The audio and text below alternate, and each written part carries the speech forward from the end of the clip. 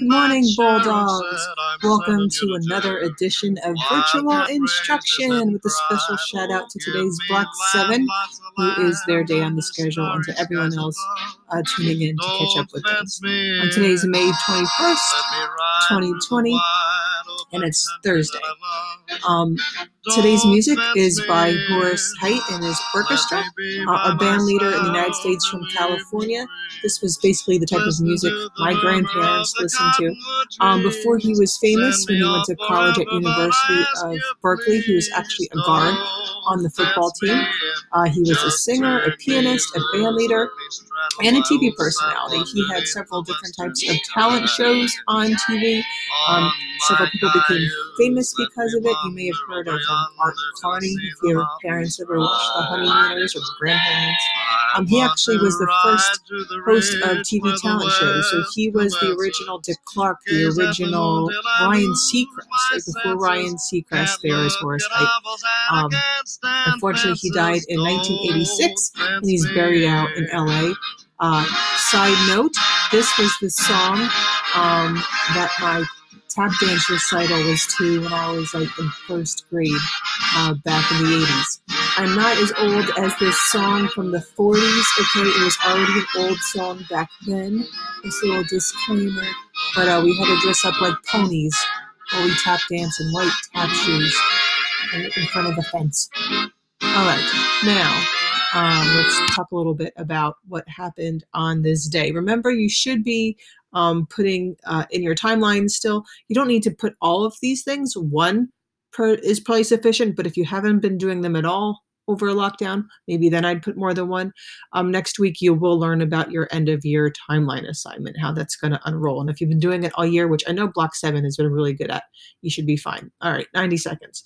So here's some big events. In 1851, slavery was abolished in Colombia. Realize this is over a full decade before it's abolished in the United States.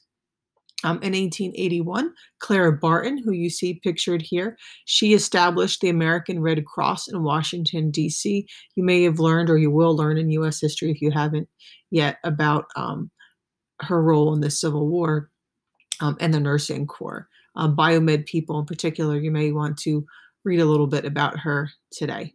A little bit of STEM history. If you watched the video yesterday, you learned about Amelia Earhart being the first woman to cross the Atlantic. Well, in 1927, Charles Lindbergh landed in Paris, and that was the world's first nonstop flight by oneself all the way across the Atlantic. So you see up in there the newspaper of what it looked like. There's a picture of him in front of his plane. I know that's small. That's the Spirit of St. Louis. You can still see that plane today in the Air and Space Museum in Washington, D.C., if it ever opens. But you can go see it virtually now. And notice how he, the route there he took.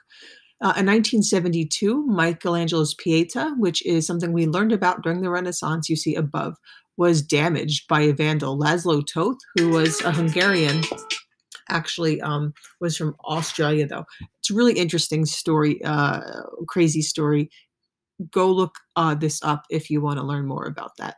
Okay, so the New York Times in 90 seconds today. So a lot of facts and figures here today. It is Thursday. So we know that's our unemployment figures day. They expect it to level off this week, so about another 2.5 million reported unemployment claims. They don't think it's going to decline yet. I think it's just sort of hitting a plateau for now. Now, the chart to the left, you'll see the news that scientists who've been researching this virus believe that the delay in enforcing or starting our lockdown actually led to 36,000 more deaths. So the idea is that if we started lockdown, if we ended schools and everything closed a week before it did, 36,000 less people would have died. So, something we should take note of and learn about. As of now, all 50 states are reopening in some form. Our states are reopening much gradualer and in less degrees than other states because we're still hit pretty hard. But we should learn about that. Do we need to step back and put more measures in place if outbreaks come again, or what should we do? So Good article to read, whether you're biomed or just a person alive in the world today. Another unfortunate story about the racial divide in COVID-19. We all know how nursing homes seem to get hit really hard with this virus, but they're saying that nursing homes with Black and Latino residents are being hit much harder with it, and it gives possible reasons why that is. And it also says authorities need to investigate more on why that is. So feel free to look that as well. The image here is from Osaka, Japan, and you see once again that the streets are empty. Okay, so the BBC in 90 seconds. We've hit a milestone, not a good milestone by any means, but there's now more than 5 million cases reported worldwide of the virus, not deaths, but cases. And as we all know, they say those numbers are probably actually much, much higher because not everyone got tested from this, but it's an important figure nonetheless. An interesting story from the BBC is that the United States actually is having more lethal accidents. They're saying they're saying in the US there's 18% drop of miles that are driven. In the United States, I thought it would be even more than that. How many people haven't been driving lately? But they said there's a decrease in accidents, but the accidents that are around are more lethal because of people driving faster. So not a good number. Kolkata is in eastern India. You can see that image here. There was a cyclone and it leaves scores dead. Score is 20. We don't use that word much in the United States. But I think 84 is the number of deaths. And it went off into Bangladesh. And the chart is of cases reported in the UK. Okay, so what we're doing today. So we have a 3-day weekend from our virtual instruction. And I have one more assignment we're going to do on our imperialism unit before we move on to our unit on the world wars. But I do want to pause for a day where we reflect on Memorial Day. So it's not going to be a normal Memorial Day. Oops, that was for the last one.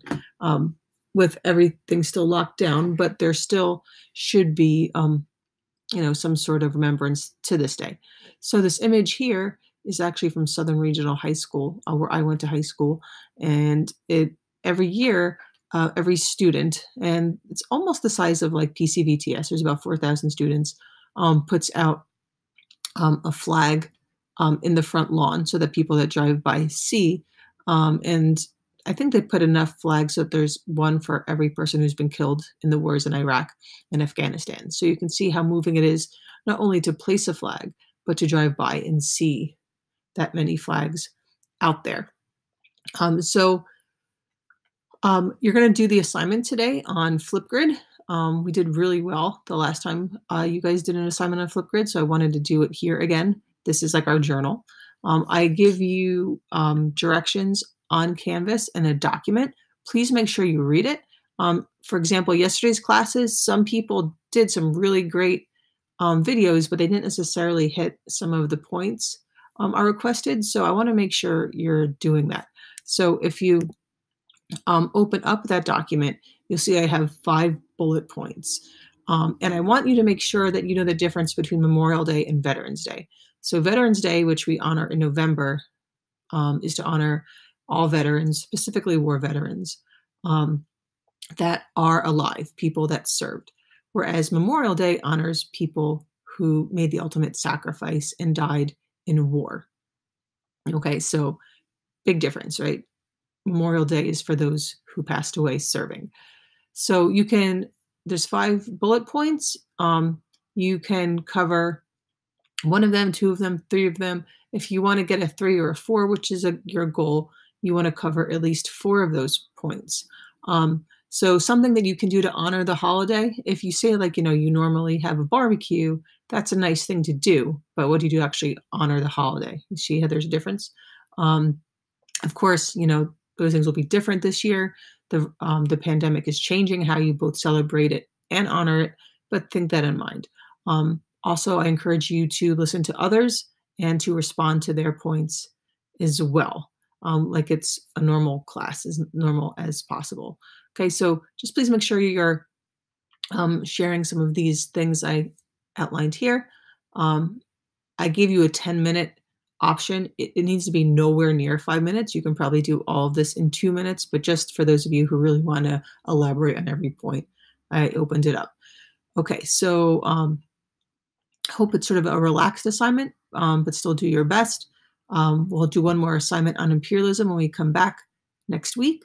Enjoy your weekend as much as you can under virtual instruction, while still remembering the significance of today. I'm proud of you guys and everything that you've been doing under these circumstances. I really am.